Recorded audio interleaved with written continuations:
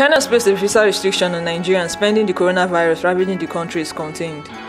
The ambassador of the People's Republic of China to Nigeria, Zhou Pingjian, on Monday said the embassy has stopped the issuance of visas to Nigerians. The ambassador said China was concerned about the health of other nationals visiting them and has taken the measures to protect them. Life comes first. The Chinese government is committed to safeguarding the life and health of Chinese people. We will, in a responsible manner, safeguard the life of other foreign nationals in China and address their legitimate concern in a timely manner. We will continue to strengthen communication and coordination with the international community and work hand in hand for the epidemic prevention and control, he said.